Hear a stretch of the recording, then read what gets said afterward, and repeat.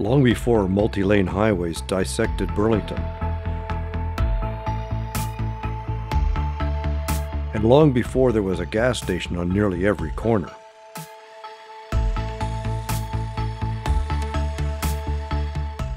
And before the traffic congestion, there was Burlington's first public transit system, the Hamilton Radial Electric Railway.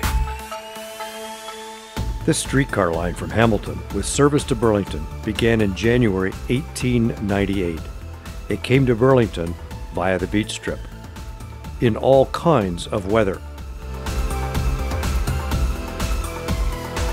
Near Maple Avenue and Lakeshore Road, it passed in front of the large Brant Hotel. The line then headed north to Elgin Street and east to Brant Street.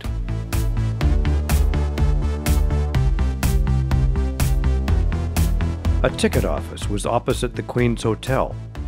Then the streetcar line turned up John Street to James Street and past Knox Presbyterian Church.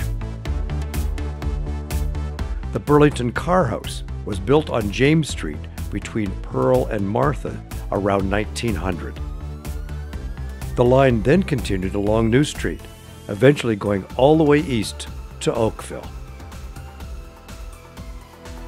The beginning of the end came in August of 1925, when the track from Guelph Line to Oakville was closed. And the rest of the system was closed by 1929.